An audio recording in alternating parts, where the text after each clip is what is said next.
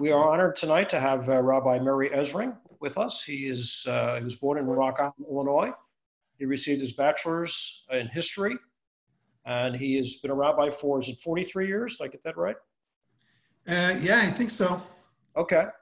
Most recently, he is in Norfolk. He is the interim rabbi. He has served as a chaplain for the Palm Beach County Sheriff's Department. He served as, he's first of all, he's nationally recognized for his community building initiative. He is a board member of Mecklenburg Industries. He was awarded the Unitarian Award of the Year, 1999, by the Charlotte Post. He's known throughout the world for his use of movies to make his point. He has spoken to, we were honored to have him speak at our convention in 2001 on building the faith, keeping the faith. He is married to his wife, Barbara, and the proud parents of 4 children, Aviva, Tammy, Ron, and Gil. Rabbi, please. Thank you very much, Alan. I want to start just by reminding people that storytelling is not necessarily for entertainment, but the real reason rabbis have told stories throughout our history is because we use stories to teach. And people find learning from a story is oftentimes much easier and more rewarding than learning from a lecture. The great mystic Nachman of Bratislav once declared, "Some people tell stories to get others to fall asleep. I tell stories in order to wake them up." This evening, I'm going to tell a couple of stories. I want to start with one about one of the most famous rabbis in the Mishnah, Shimon Bar Yochai. He was one of 2 very famous students of Rabbi Akiva's and one of only 2 who was ordained by Rabbi Akiva, he and Rabbi Meir. Shimon Bar Yochai has a very colorful history. He's known as a great mystic, and we also know from some of the stories that he was a man who could have a temper. One day, according to Shabbat Daf 33 in the Babylonian Talmud, Shimon was engaged in casual conversation with 2 of his colleagues and friends. Rabbi Yehuda commented, "How pleasant are the actions of Rome. They build marketplaces, bridges, and bathhouses." Rabbi Yossi was uncustomarily silent at that comment. Rabbi Shimon Bar Yochai says, "Everything that they have built, they build for their own needs and desires. They raise marketplaces for their prostitutes, bathhouses to pamper themselves, and bridges to collect taxes from all who pass over them." In contrast to Rabbi Yehuda's praising Roman culture, Shimon Bar Yochai only saw the sensuality, lust, and greed of Roman civil engineering. Rabbi Shimon's critique of the Romans found a way to Roman ears, and in absentia he was tried and condemned to death by a Roman court. And so he, along with his son, went to hide. They escaped first to the Beit Midrash, and when they were afraid that the Romans were getting closer and closer to searching the Beit, they escaped to a hidden cave. And for 12 years, they hid in that cave. For 12 years, the only drink they had was from a small spring just outside the cave. The only food they were able to enjoy was the carrot tree. 12 years alone studying Torah had a major effect on Rabbi Shimon Bar Yochai's view of the world, view of Jews, view of the way we do behave and the way we should behave. And eventually at the end of 12 years, it was time to come out of hiding.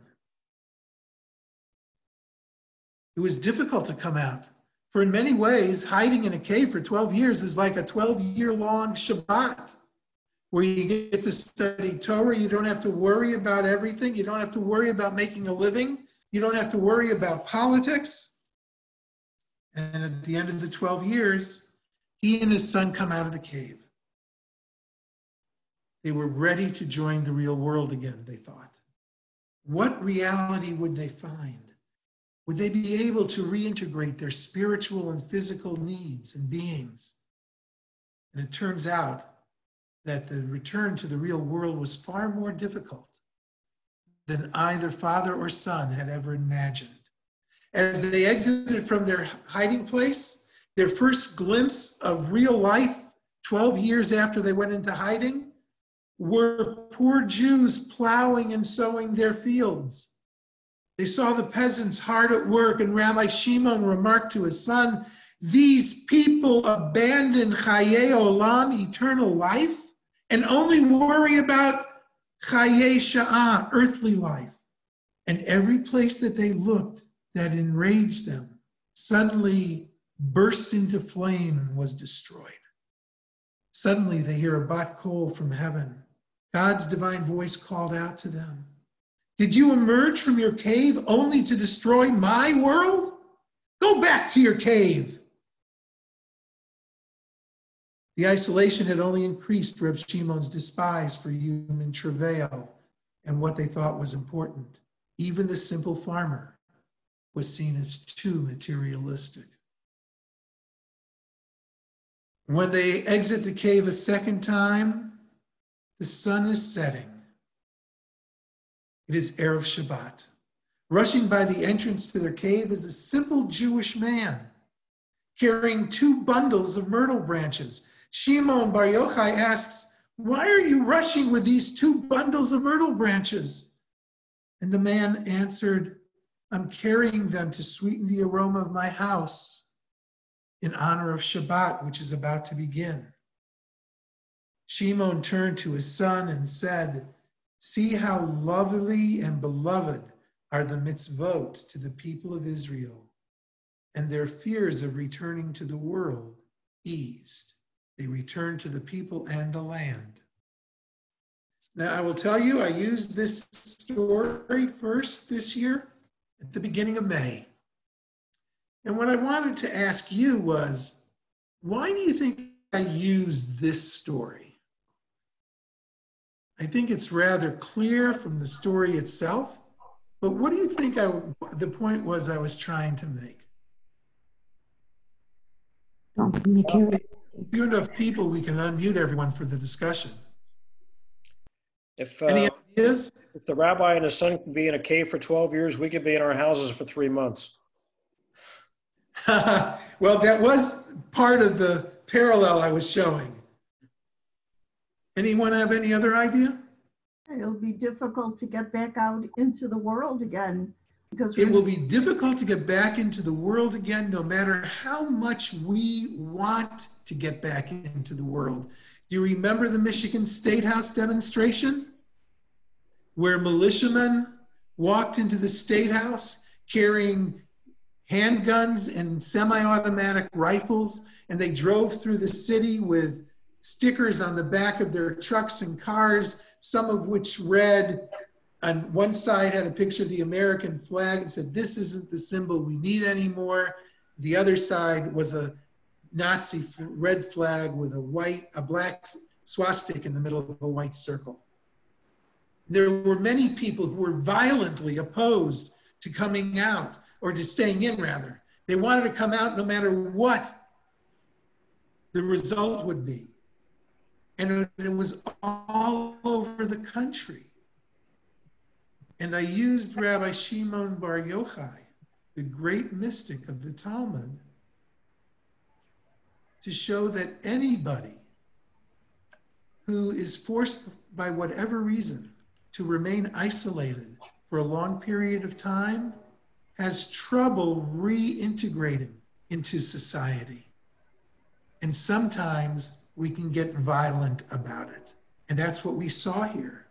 And in fact, until race became the major issue in the streets of America, the major violence dealt with people wanting to get out of their homes and go back to doing whatever they wanted in any way they want. And I would ask you, do we today, when we go outside of our homes, do we wear masks at least to protect others from germs we may be carrying? Do we socially distance? Are we complaining to our synagogues that it's time for us to reopen completely? Are we threatening to leave synagogues that don't respond to our requests? Or are we willing to give the community a chance to deal with a new reality which I fear we are going to be dealing with for at least another year to two. And what the new reality will be after the time period is over, I don't think we yet have a vision. So that was my first story. My second story for tonight, and it will probably turn into two, is a wonderful story which I found first years ago in a book called Small Miracles of Love and Friendship, written by Yitta Halberstam and Judith Leventhal. It's the story of Nana Rizzo, not a well-known woman except to her family. And she had her youngest granddaughter, whose name was Andrea, 2 years old, was the love and light of her life at the moment. And when the two of them were together, they could spend hours sitting on the floor, hours playing make-believe games with Andrea, the 2-year-old, giggling and laughing and enjoying herself so much. No one could believe it because no one else in the family, including her mother and father, was able to keep the little girl's attention.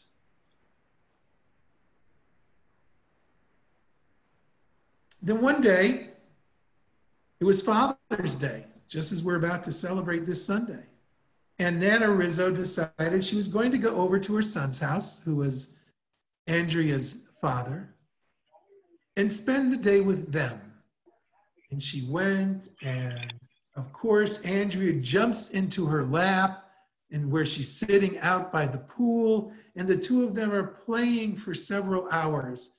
And then the rest of the children all arrive, all the cousins and great cousins and second cousins and third cousins, and they all go in to play in the pool. But Andrea stays with Nana Rizzo. When the children are tired of playing around in the pool, they go inside, they dry off, they change their clothes, and they play games inside the house. The parents and the adults are all sitting around in a circle, drinking and conversing, and happy as can be, knowing that their family is so close. And all of a sudden, Nana Rizzo cries out, "Andrea's in the pool!" Her mother, Barbara, was out of her seat like a flash and into the water, brought her daughter up out of the water. She had turned blue, she wasn't breathing. She started to perform CPR. And everyone had gathered around to see what they could do to help. Except Nana Rizzo. Nana Rizzo stayed in her seat by the pool and said, "Dear God, I am old. I have lived a long and happy, wonderful life. Take me and let Andrea live." And then a man who was visiting their next door neighbor and had no idea what this family was like, heard the commotion and wasn't sure whether it was a wild party of young people or if something was really problematic that was happening. And so he decided last minute to break through the bush barrier and see if he could be of help. He saw what was going on, walked over to Barbara, the mother who was performing CPR, and said to her, "Have you tried the Heimlich maneuver yet?" And she said, "No." So he went between the mother and daughter, lifted the daughter into a sitting position, put his hands in a fist right under her rib cage and gently pushed 3 times. And suddenly water came gushing out of her mouth. The mother went back to giving CPR, and Andrea was fine. The rest of the day, everyone enjoyed. And from that day on, everyone was as happy as could be, having been able to survive the problem they had. But something strange was happening with Nana Rizzo. Nana Rizzo was getting sick. She'd never really been sick in her life, but she was in pain. She was running a fever. She was taken to a doctor the next week and diagnosed with advanced cancer throughout her organs. The doctor said it was going to be a very painful, but a very swift end. And as everyone else got better and Andrea would come to visit, Nana Rizzo never complained about the pain the doctor said she would have. And then 2 months to the day after her granddaughter had drowned, Nana Rizzo died. That night, Andrea woke up in the middle of the night screaming. Her mother ran into her room, picked her up, cuddled her, said, Andrea, it's okay. You're in bed, you had a nightmare. And she said, Mommy, I just saw myself at the bottom of the pool. I couldn't see anything else. I was there. And she said, but it's okay because I jumped in and I pulled you out. And she said, Mom, in my dream, it wasn't you that pulled me out. It was Nana Rizzo. And I can't forget her, and I can't thank her for what she did to save my life. Now that, to me, is a very powerful story. And when I told it earlier in the summer, the people who were listening were in tears. I thought it would be a positive, uplifting story because for me, it proved something to me. It proved to me that when we die, there is still life for us. And sometimes we can reach through the barrier of God's domain to our domain to let our relatives know that we're still watching them and we want to help them in some manner.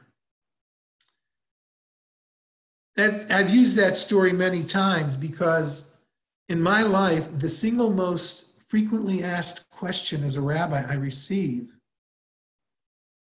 can you prove to me there's life after death?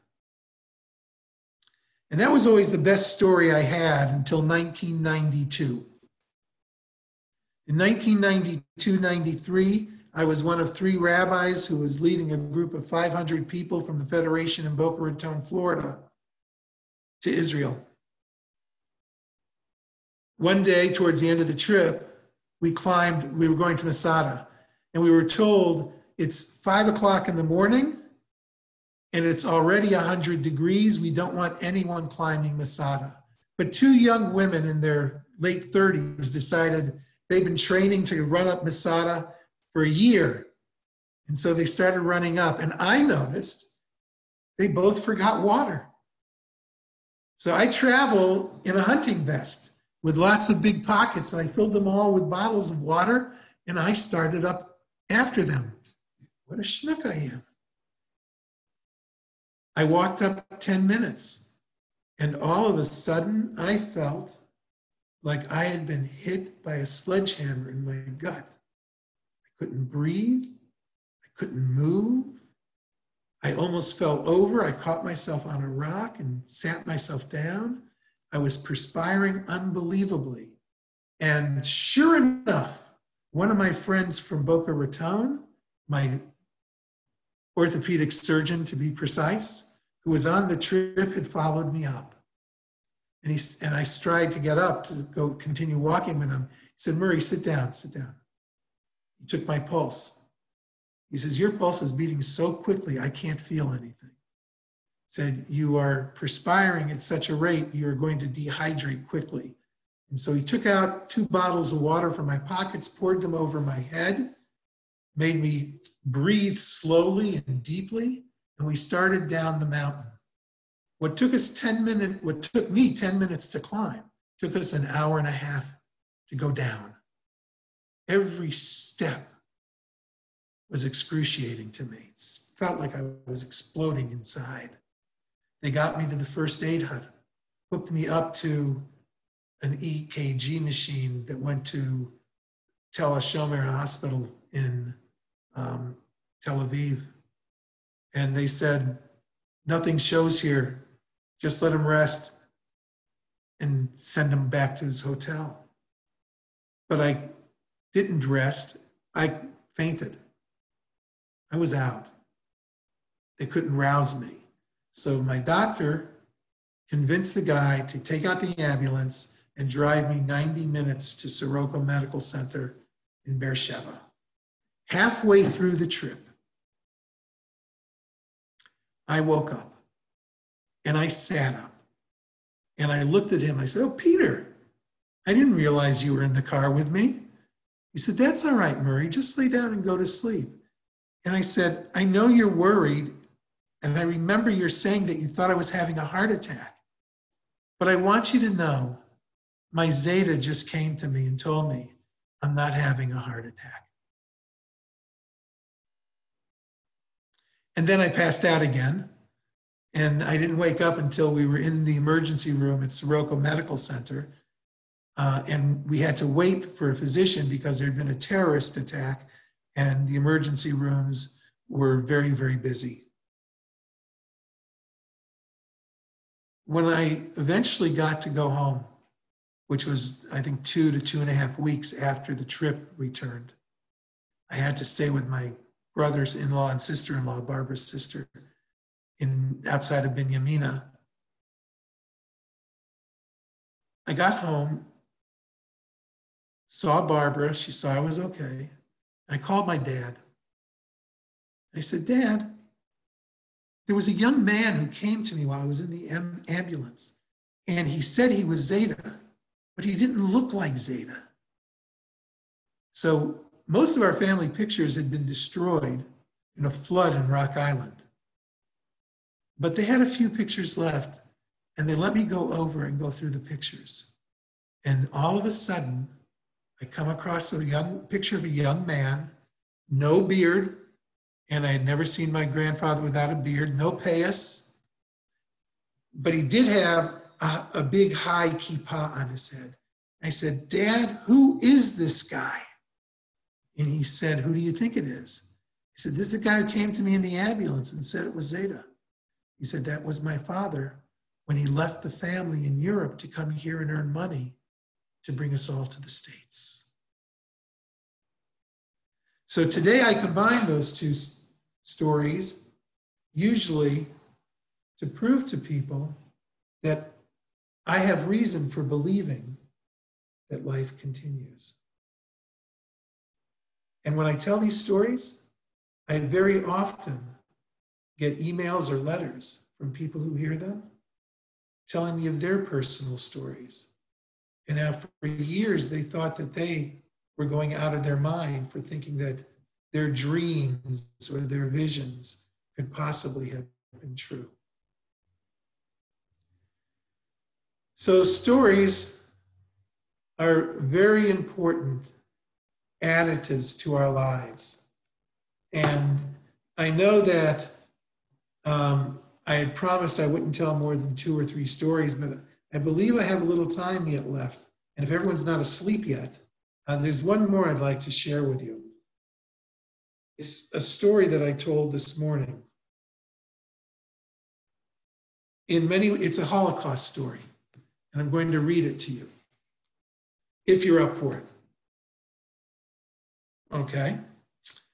In the early 60s, in an old ramshackle church located in a small town in upstate New York, a young idealistic priest, Episcopal priest, valiantly struggled against his church's discouraging state of disrepair and general appearance of genteel poverty. One morning when the priest and his wife walked into the building to inspect it after a wild rainstorm had raked the town the previous night, they were concerned that the high gusts may have wreaked serious damage. Their anxiety was well-founded. On the floor, they discovered an enormous chunk of plaster that had fallen from a wall. Its collapse had left a large, gaping, and very ugly hole in the wall. "Oh no," moaned the priest's wife, staring with dismay at the destruction. "The rampaging winds have created a massive and hideous crater." The young priest felt discouraged. How could this catastrophe have occurred on this particular morning, a morning when it will be very difficult, if not impossible, to find workmen who will quickly repair the damage? He asked his wife whom she thinks they should call, and she gently reminded him that even if they could find someone to do the job, the church coffer is empty. How will they pay? The priest sighed, shrugged his shoulders. "We'll have to come up with a different plan," he says. Later that day, he attended a local charity auction where he had promised to make an appearance a week before. His mind was on the gaping hole in the wall, but he knew that the townspeople were expecting him, and so he went. At the event, a beautiful handmade gold and ivory lace tablecloth was held up by the auctioneer. It was exquisite and eye-catching, but no one wanted it because it was oversized. It was huge. What size table did that cloth cover anyway? Someone grumbled in disappointment. Meanwhile, a creative plan is taking root in the priest's mind. No one else wanted the cloth. Why not me? So he measured the elaborate cloth with his eye and determined that it was precisely the right size he needed. It would cover the hideous hole perfectly, and he bought it for only $6 and elatedly returned to the church with his prize. As he was turning to enter the building, he paused for a moment because he observed an elderly woman shivering in the cold and the wind and the rain, standing at the corner bus stop. She was a stranger in town. She looked as though she had fallen on hard times, and her coat seemed too thin to protect her from the harsh winds. So he approached her and asked if she would like to rest in the church for a while and warm up a little bit. And he knew this particular bus route by heart, and that the next bus was not due for at least another half hour. The woman eagerly accepts the priest's offer and follows him into the church. And as he begins to hang the tablecloth over the gaping hole, she slips into a pew and rests. And then her eyes start to rove over the humble church, and they widen as she observed the priest busy at his task. She seems transfixed by the scene, and she slowly rose and walked over to the wall where the priest was engrossed in his work, her eyes filled with tears. "Years ago," she said softly, "I owned a very similar tablecloth. My beloved husband gave it to me with my initials embroidered in one corner. He and the tablecloth belonged to a different time, though. They're both gone now, and my life is so empty without him." The priest murmurs his compassion, stricken by the woman's sorrowful face. She advances closer. "It reminds me so much of my old tablecloth. It's remarkably similar." She walked over as if in a trance. She examined the cloth. Mutely, she motions the priest over to her side. And there are indeed her initials embroidered in the corner of the tablecloth. She tells the priest that she was once an affluent woman in Vienna, Austria, before World War II. During the course of the war, though, she lost her entire family and all her possessions. "I don't know how my tablecloth made its way here." The two speculate, but cannot come up with a good, acceptable answer. The priest asked the woman, a stranger, how she has come to be in this little town. And she told him that she is from a neighboring city and traveled to this small hamlet to interview for a job as a nanny, but she didn't get the job. The reason she didn't get the job, she thought she was too old. She was disheartened. The priest asked her gently, I know I don't have any money I can give you, but if you would like that tablecloth to take home with you, it's yours. It belongs to you, and you should take it. And she said, no, my dining room table now is very small. I am happy that my tablecloth can provide an important function here. Its beauty will enhance your evening service. Later that evening, services were held in the church, and the church was overflowing with parishioners. Many commented on the magnificent lace tablecloth hanging on the wall, enchanted by its beauty. Several stopped to examine it curiously before hurrying home. One man seems particularly fascinated, almost hypnotized by the resplendent cloth. He's a regular devoted member of the parish for close to 2 decades now, and he knows the young priest well. He tapped him on the shoulder, and the priest, surprised, looked into the man's tear-filled eyes. I have never seen a tablecloth like that since, and he murmurs something. Excuse me, the priest asks, bewildered. Years ago, before my life here, I led another life, a totally different one. I lived in Vienna before Hitler assumed power, and in the chaos of the war, my entire family vanished. I searched for them for years afterward, but was finally told that they were all dead. I couldn't stay in Vienna alone. There were just too many painful memories and ghosts there. So I made my way to America and settled here. I've made a new life for myself, but I never remarried because no one could replace my dear wife. I once gave her a very similar tablecloth, remarkably similar. In fact, I had her initials embroidered in the corner. Silently, the priest leads the man toward the cloth. He inspects the corner. His eyes light up in wonderment and awe. It's the very same tablecloth. It's her initials, my beloved wife's. How could this possibly be? The priest draped his arm around the elderly parishioner's shoulder and gently guided him to a pew. In a slow and careful way, the priest told him about the woman who had been in the church earlier that day. He chides himself for having failed to take her address in the neighboring city, but is grateful that he remembers the name of the family for whom she had come to interview. In great excitement, the 2 men track down the family, who by great good fortune have saved her application.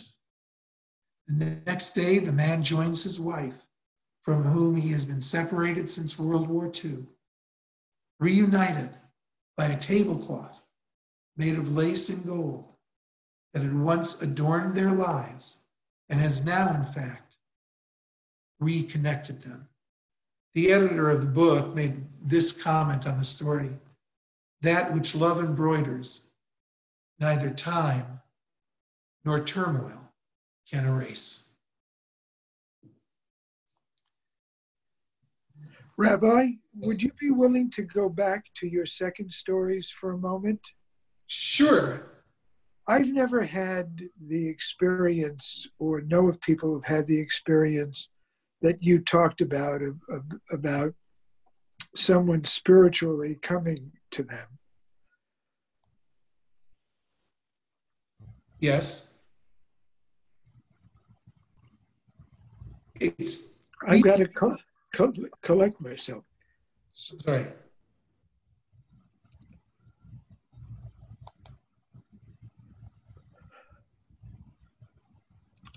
So next week is the first anniversary of my wife's passing.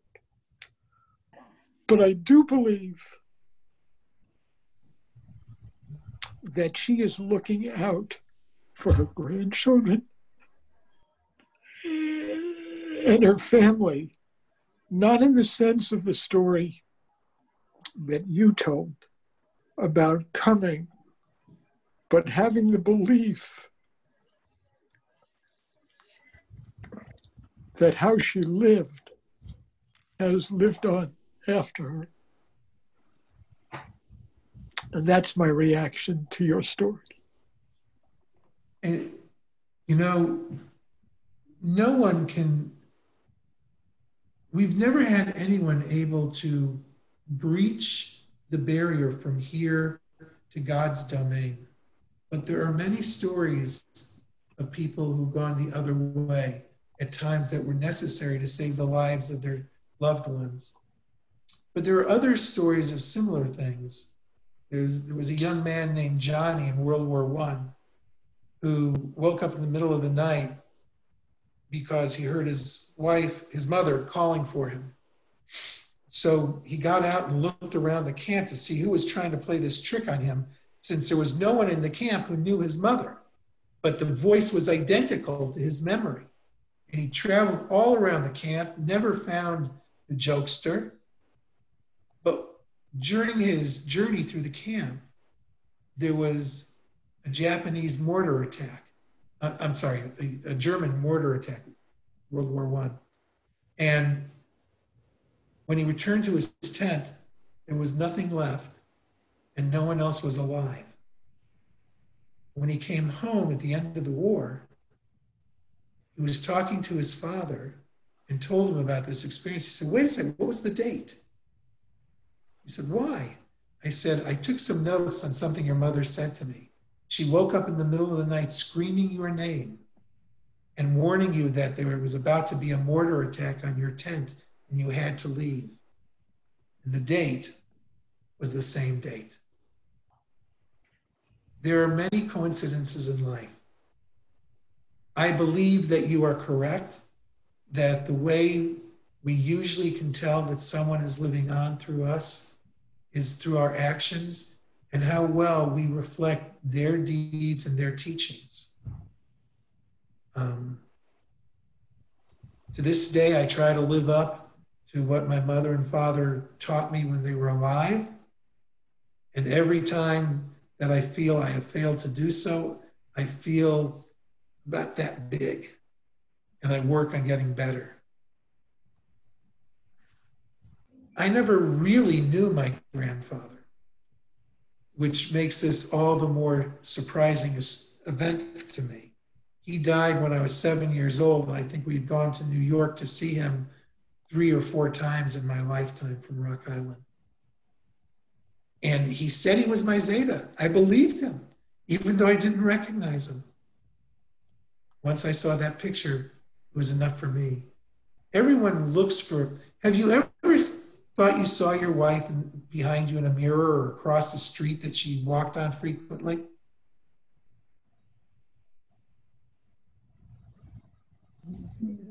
No. Many people do. And I tell them, don't be afraid if that happens to you, because these are memories that are stored in our mind.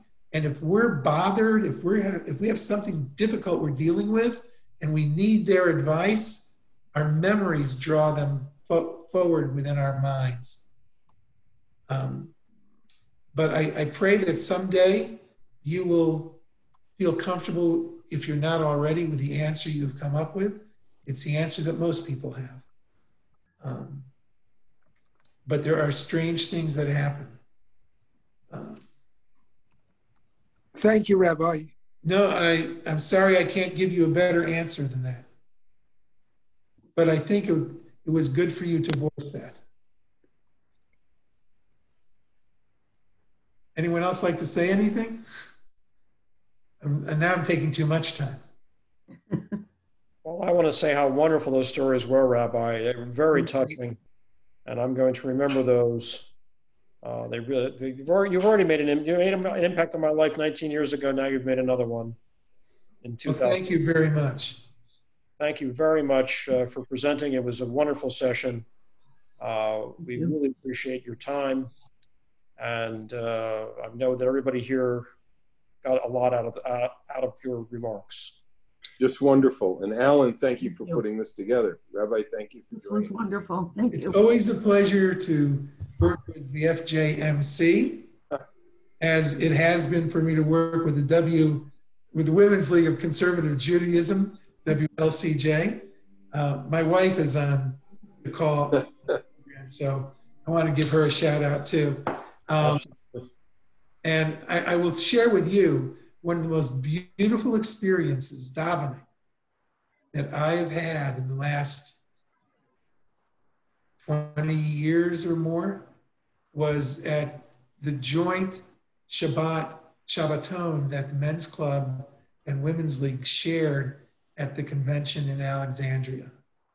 Those services were so moving, and Chuck got everyone up and dancing, including me, and it was just great evening. So thank you to all of you for everything you do. And you have, what a list of webinars you've had. And it's just amazing, because this is the way we reach out and keep connected. Have a good evening, everyone. Thank you so much, Rabbi. Thank you. Thank you so much. Have a good night and stay well. Good night. Bye-bye.